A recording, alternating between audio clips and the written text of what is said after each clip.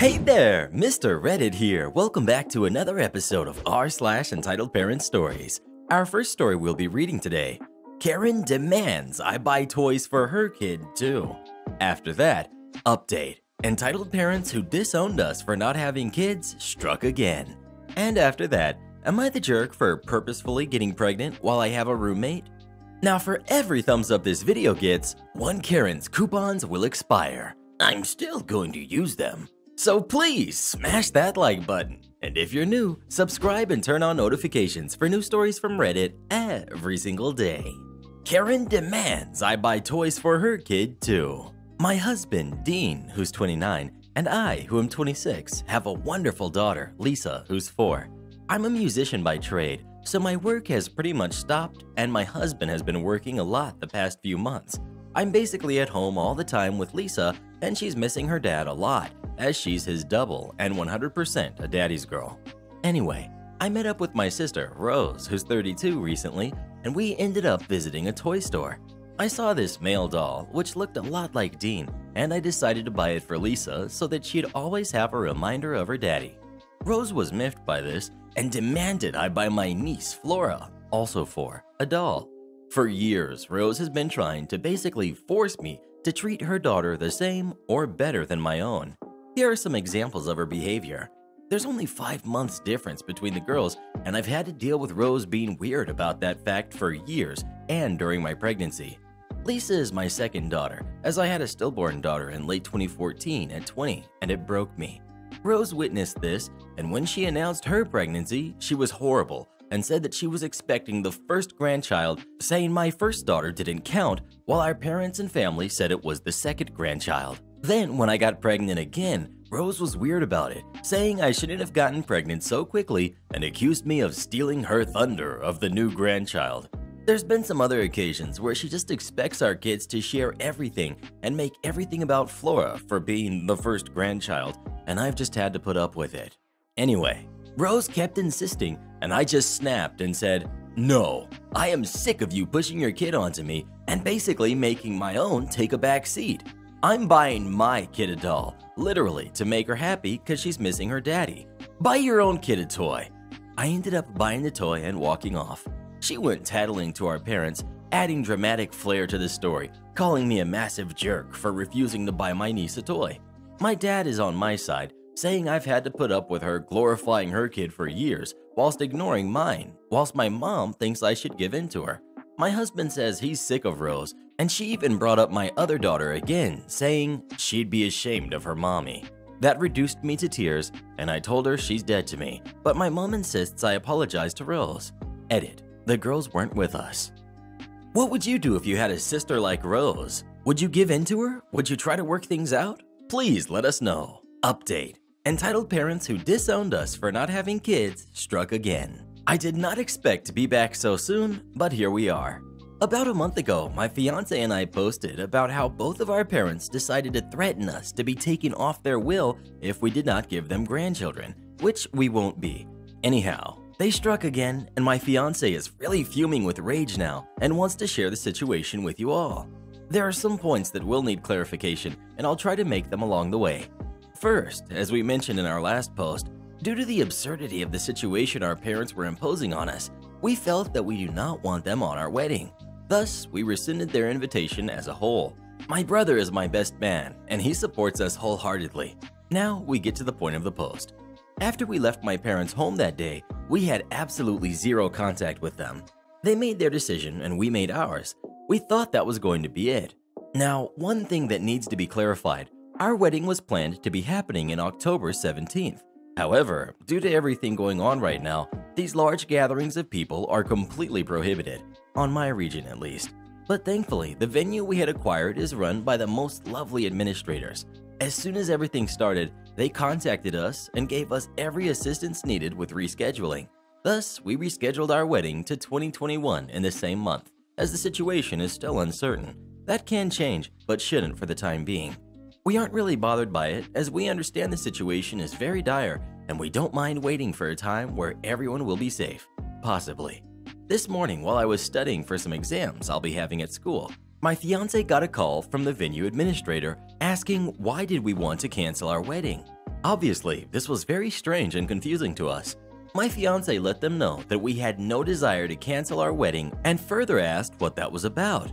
Apparently, my fiance's parents called the venue on our behalf, telling them that we no longer wanted to rent the place as we would no longer be getting married. Now, let me explain why the venue was leaning on accepting this situation. In my country, our IDs carry not only our ID and social security equivalent number, but also the name of the parents. And to rent a venue, you need to provide your ID for them as a bureaucracy requirement. I don't know if that's how it works everywhere, so I wanted to make it clear. Apparently, they wanted to take advantage of the fact and tried to dupe the venue to cancel our wedding.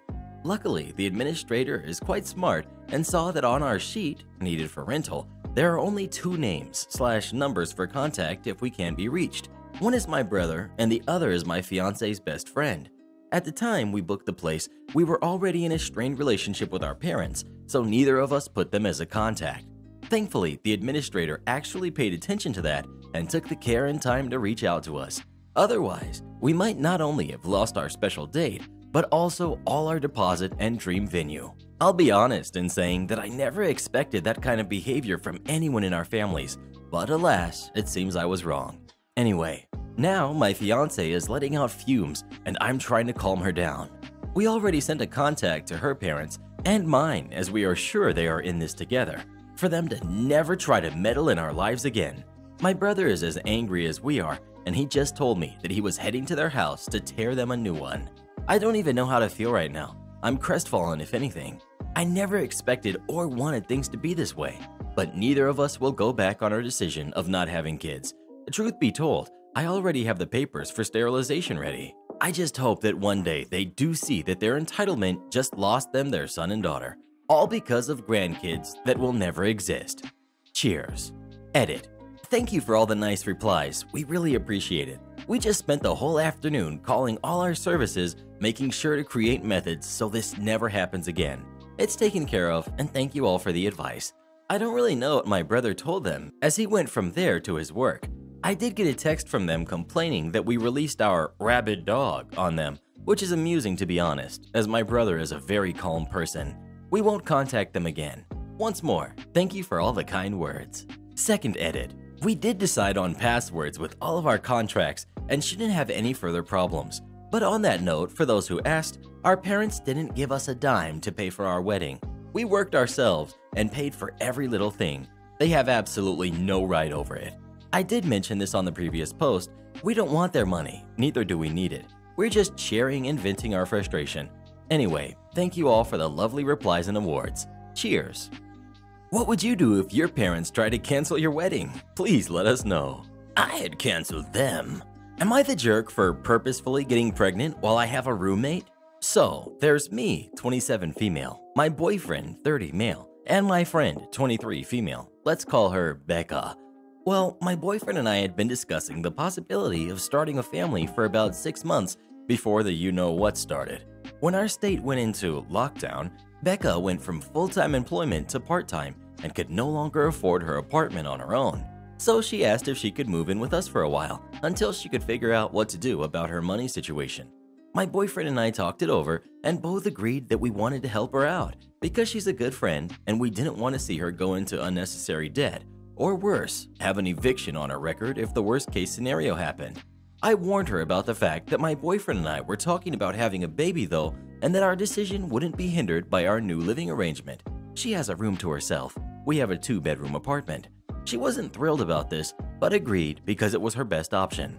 Well, we finally decided in July that we're both officially ready to have a baby. And somehow, we got lucky because I just found out last week that I'm pregnant. I'm so excited, and I couldn't wait to talk to Becca about it. I know it's early to tell people, but she is currently our roommate, and it'll be a change for her too. And oh man, was that a mistake. She was upset when I told her. She basically said that she's still really stressed and struggling because of her job situation and now is working 2 jobs, which means that she gets very little time to sleep or relax, and she doesn't want to live with a baby on top of everything else. I told her I'm very sorry that she's stressed and I know her situation sucks, but I warned her about this from day one. I understand that I could have told her when we started trying, but a lot of people are grossed out by that now, and it's not like she didn't know about our plans. Plus, it's my apartment and my life.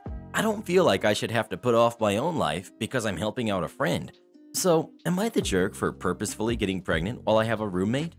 Well, what do you think? Should OP have changed her plans now that Becca lives with her or not? Please let us know. I think she needs to kick Becca out, to be honest.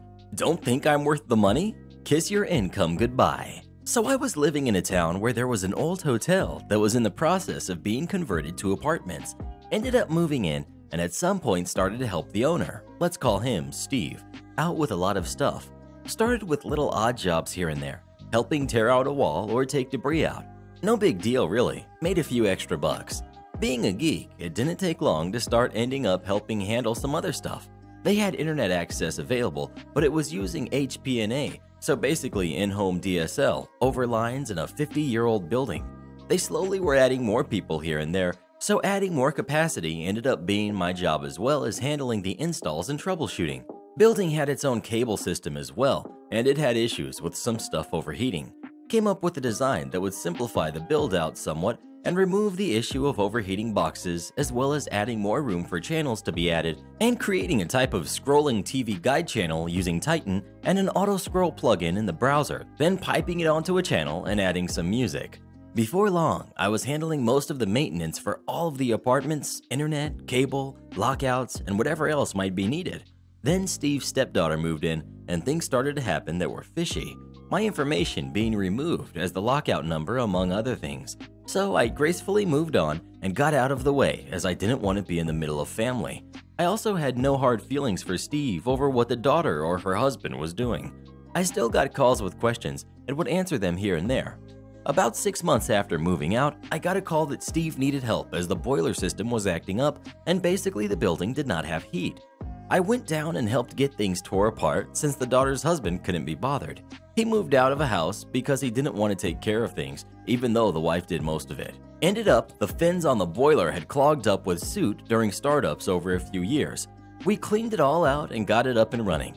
Owner had another project he wanted some help with, so rather than turn down some extra cash, I figured why not?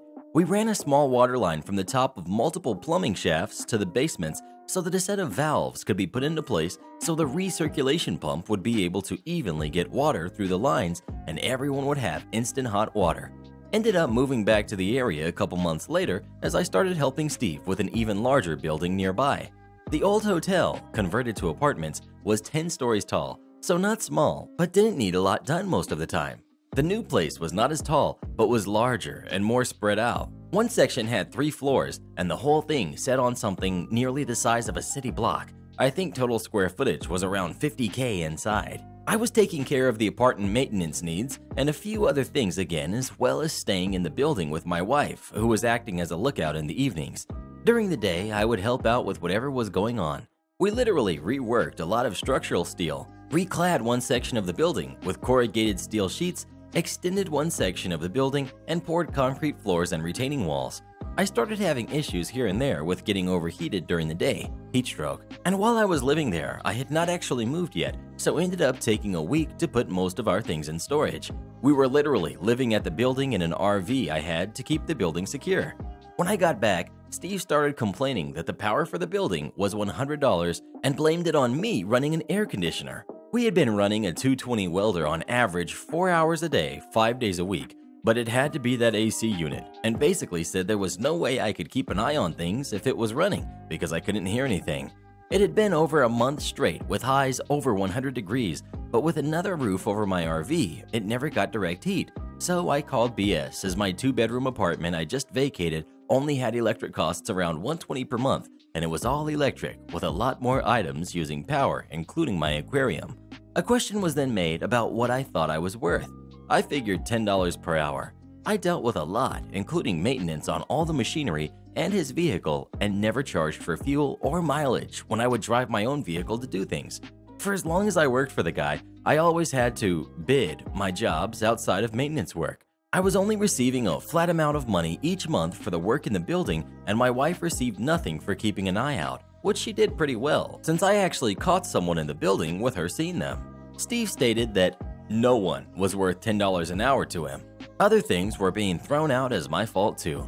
Basically, Steve was under the gun on a couple of things, as when he bought the building, it was actually scheduled to be torn down, and another building across the road, which was also scheduled to be torn down, was bought slightly after he purchased his, yet it had already been completely rehabilitated and was opening up space for lease.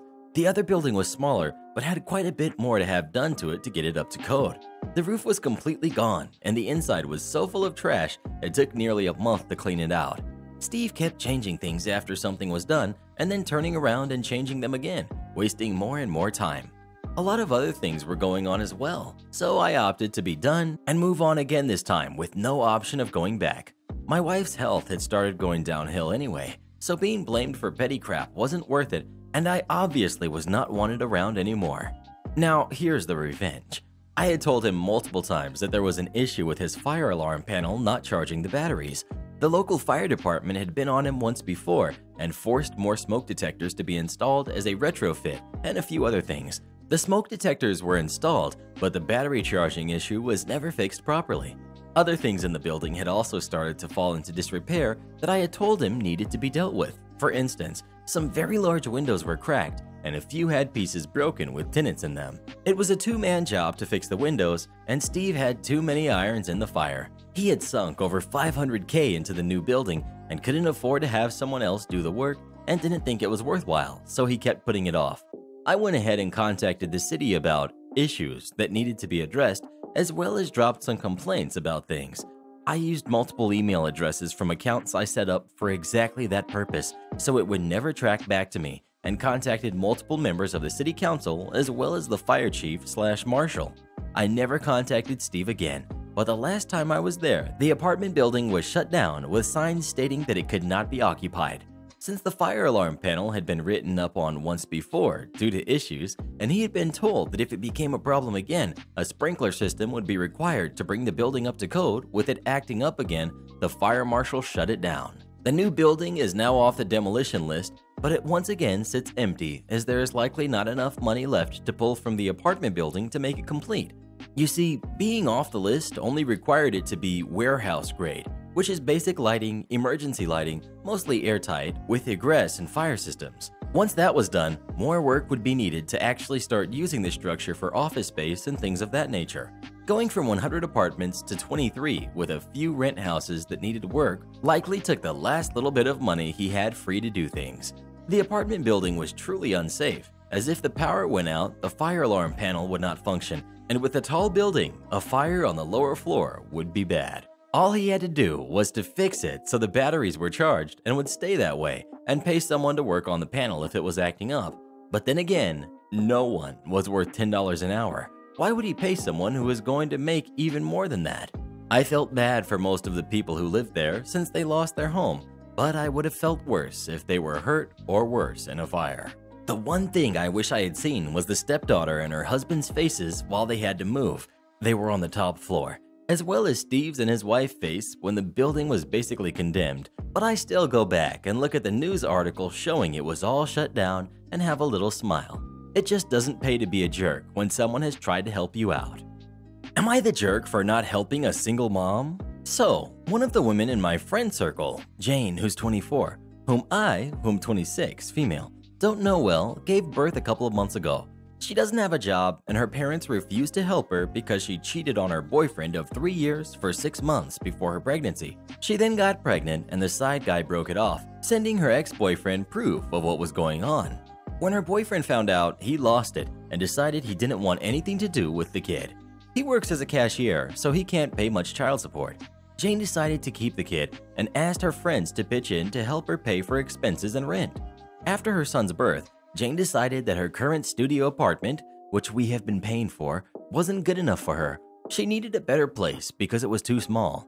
All our friends looked at me expectantly as I live alone in a large 3-bedroom apartment and am the only one in our group with a stable and well-paying job.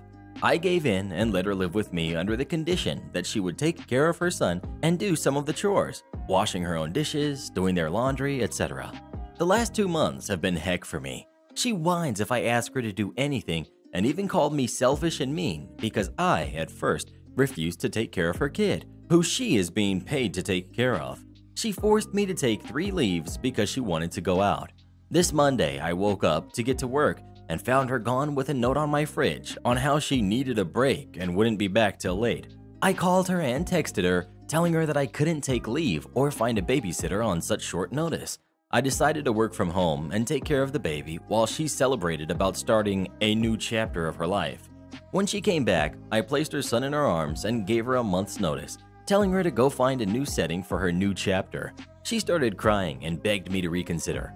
I told her I was tired of being her bank account and that if she wasn't ready to take care of her own kid, then she shouldn't have had one in the first place. I woke up to angry texts from our friends the next day.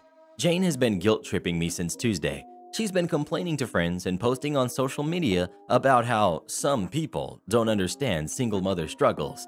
She said she deserved all my money and would sue me for it. I said good luck and told her I would stop paying for her necessities if she kept acting like this. That shut her up for now. I feel like I did the right thing, but I also think that I picked the worst time for this because of everything going on. Am I the jerk? As a kid, I was neglected by my parents and wasn't even close enough to them to talk to them about the weather.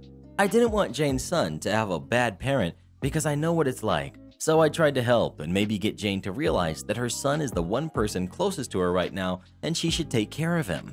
About our friend group, they've not listened to me at all and asked me if I really expected a new mother to work.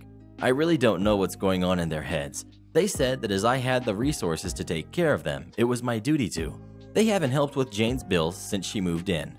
Her baby's father is minimum wage. She won't reveal to me exactly how much she gets. She just said it wasn't enough to foot her own grocery bill. Pretty sure that isn't true. Well, what do you think? Do you agree with OP or with Jane? Please let us know. Sounds to me like OP needs to find some new friends and kick Jane out. You're physically incapable of leaving the store? I work at a small store on a college campus. We're right across the street from the school's bookstore and are technically a branch of it. Every semester, the bookstore hosts a poster sale outside in a tent. It's completely leased out to a company, and all transactions are done through them. I couldn't honestly tell you what we get out of it, but it's not sales. School started this week for us, and despite everything going on right now, we're all going ahead with mostly in-person classes. Still, we've had a lot of phone calls instead of in-person sales, and I'm always grateful to the people who do them since it benefits both of us. Today, I got a call from someone a bit different.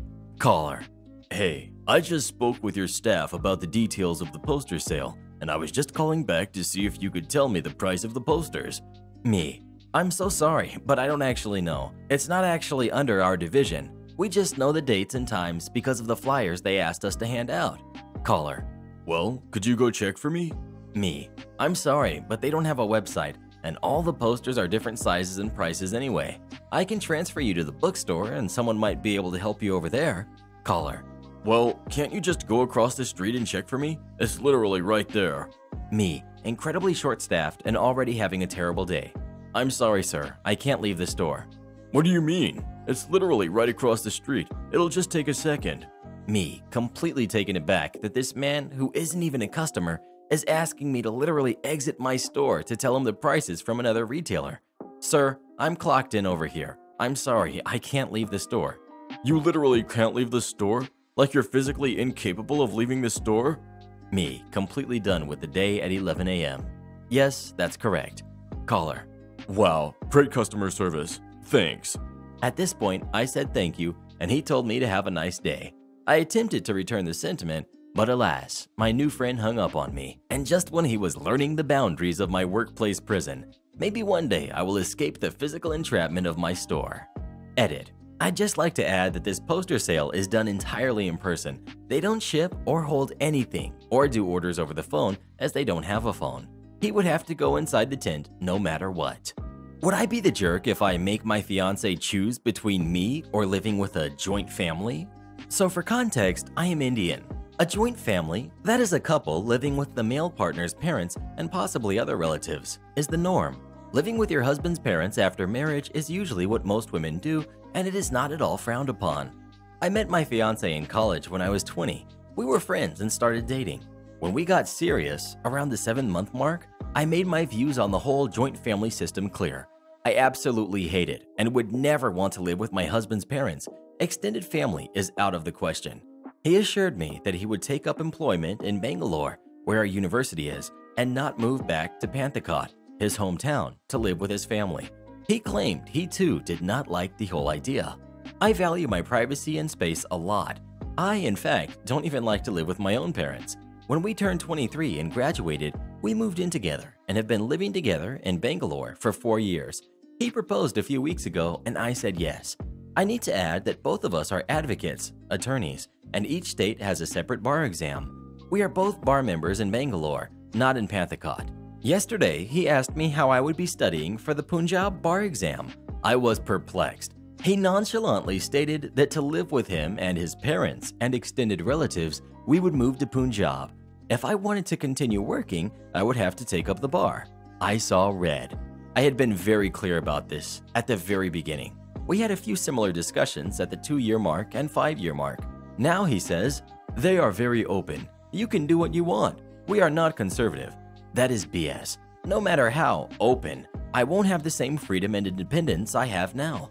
My finances would be pooled into the joint family fund and there would be restrictions.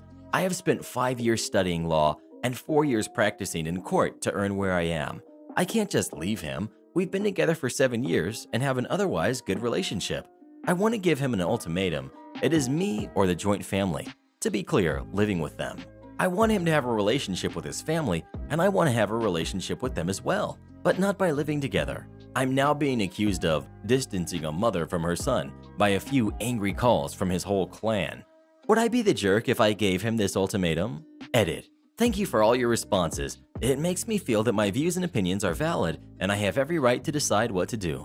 This really means a lot since the closest people in my life couldn't, or rather wouldn't, understand where I'm coming from. You all really gave me strength. The Parmesan cheese incident. This story happened a few years ago when I worked for a supermarket chain that promotes organic food.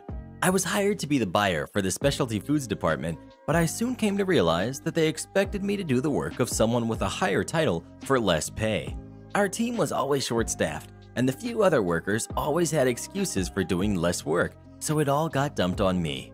On this particular day, I was short-staffed and by myself from 6 a.m. to 2 p.m. The store assistant manager wandered up and announced, "You need my help. You need more Parmesan cheese out. I'll cut it."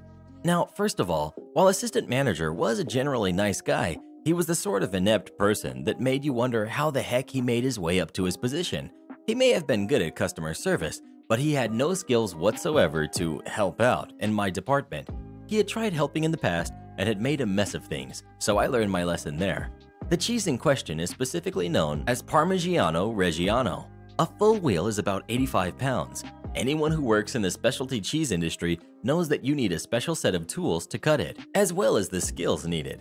It's not a job for the novice. A new person must be trained, helped, and monitored.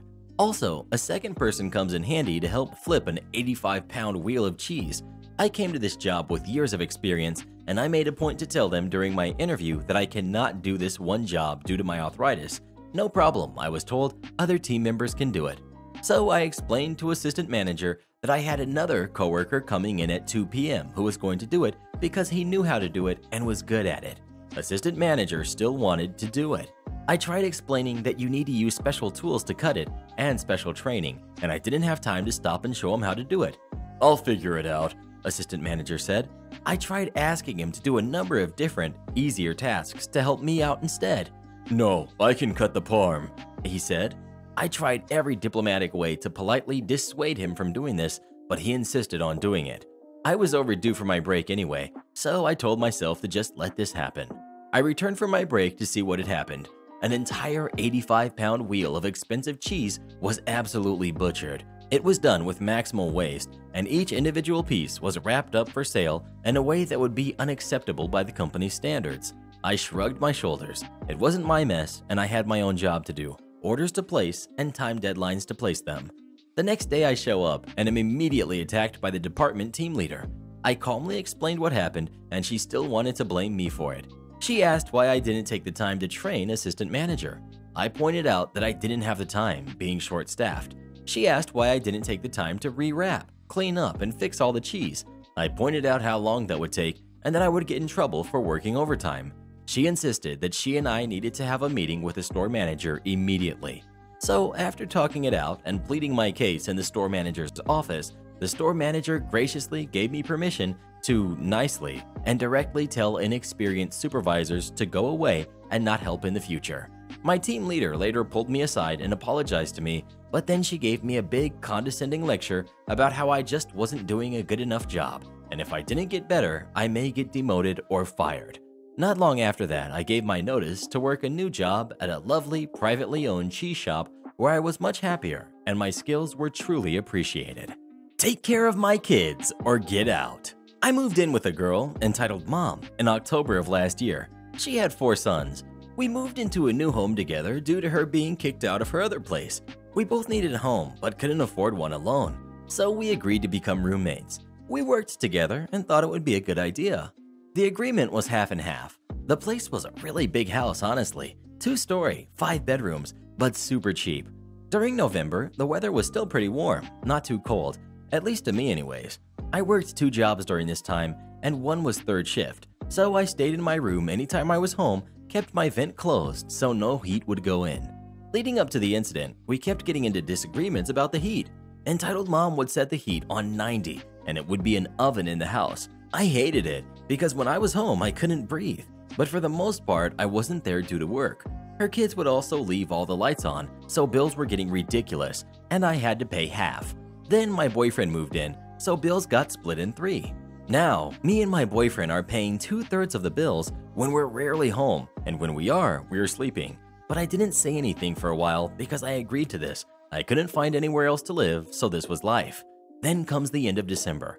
My main job was cleaning machines in factories, so when everyone else goes on 2-week break at the end of December, United States, I work 12-hour days for 16 days straight, including Christmas Eve and 8 hours on Christmas night. 3 days before Christmas Eve, Entitled Mom texts me telling me she needs me to babysit her 4 kids because she has to work. I have babysat a couple times for her and it was awful.